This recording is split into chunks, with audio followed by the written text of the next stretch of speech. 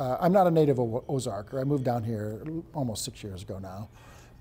And I wasn't into local history until I got down here, but I started to get learned up, as we say in the Ozarks, about local history, and quickly Woodruff got on my radar.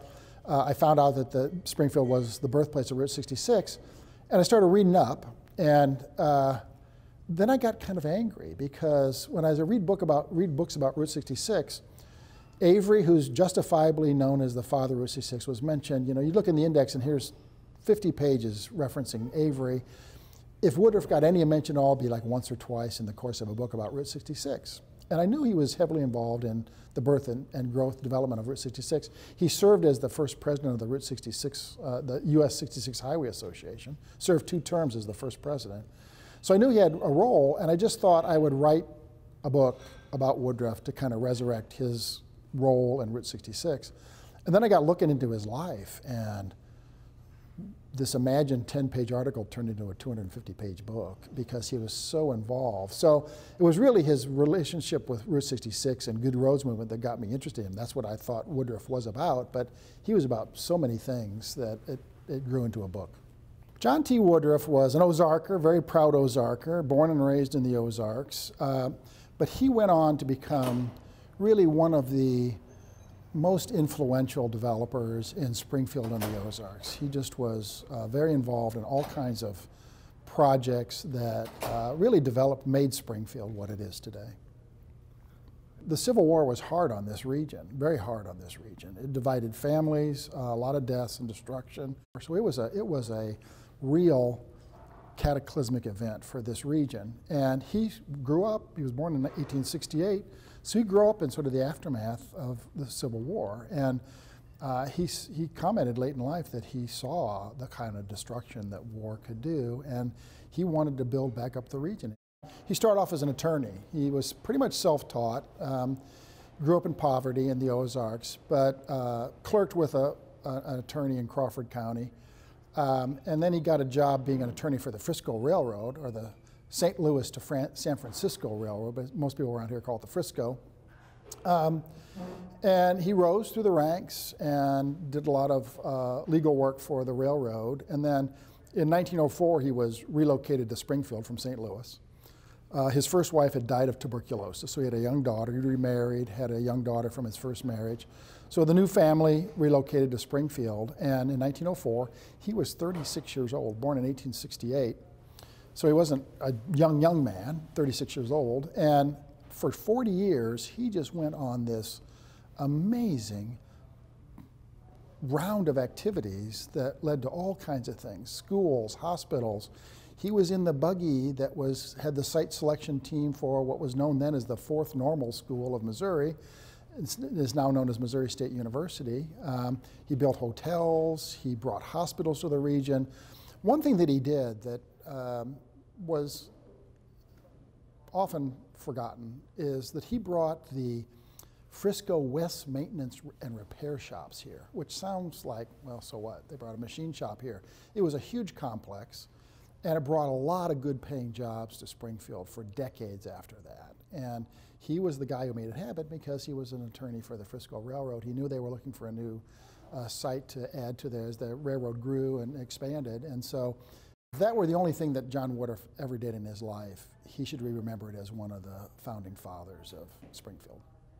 Well, Woodruff was very involved in Route 66 and really in good roads in general. And it was really an over a decade-long effort. So it began with, there was no federal involvement, there was no state involvement in road building. It was a private endeavor, and often communities would just get together to build roads, and they would try to raise the funds.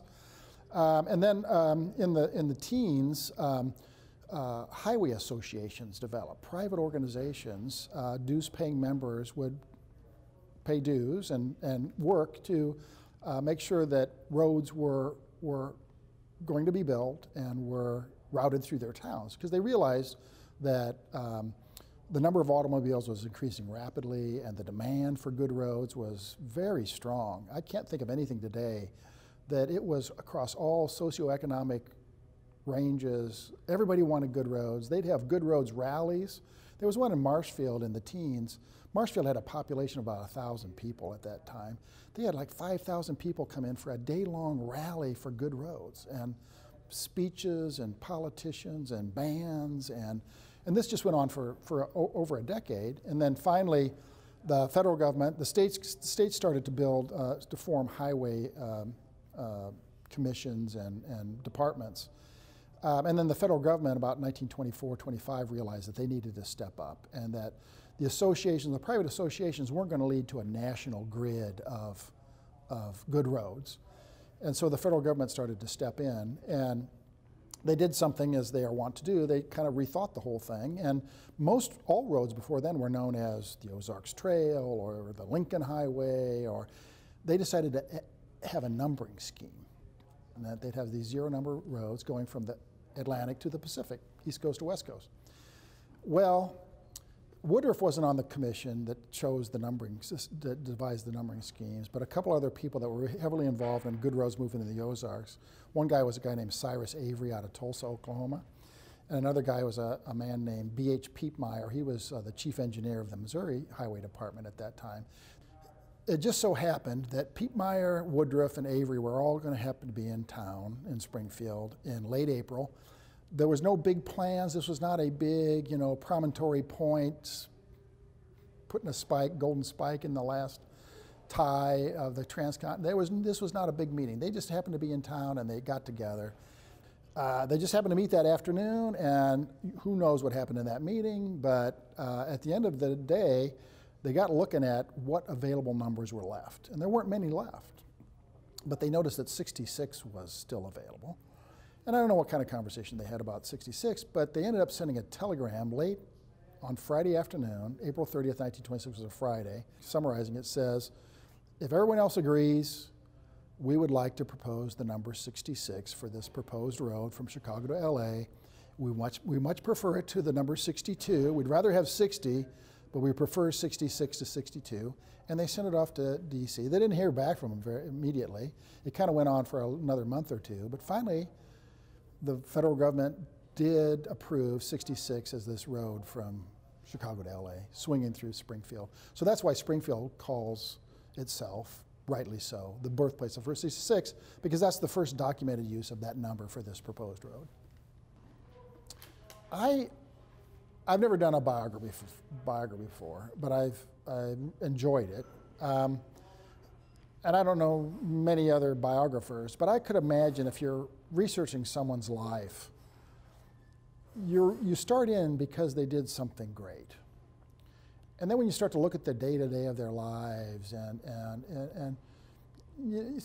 maybe you lose a little bit of respect for that individual as you learn more about their life. I respect Woodruff more today than when I started in.